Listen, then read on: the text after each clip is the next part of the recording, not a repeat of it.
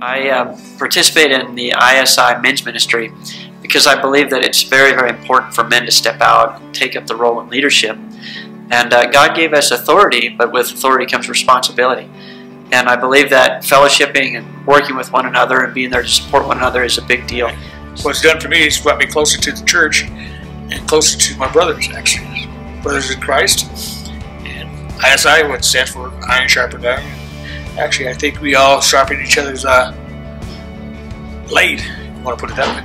The reason why I come to ISI is to make myself stronger. It's just a great group of brothers that get together. We all have each other's backs. We know that if we ask for any help, that any one of us is going to show up and we're going to be there for each other. It's just one big happy family, and you couldn't ask to be part of a better church. One of the reasons why I love to be a part of a men's ministry, it gives us an opportunity to come outside of our comfort zone, to fellowship with other brothers in Christ, to unify as a body of Christ. And as Proverbs 27:17 states, as iron sharpens iron, so one man sharpens another, or woman, all for the glory of God, to advance His kingdom for His will and purpose. We strengthen each other, we have fun, we harass each other, but we also respect each other. And it is literally the best church I've ever been involved with.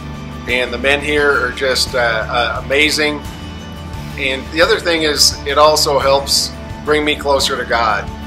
And I thank God every day for these men and everything they've done to help strengthen me.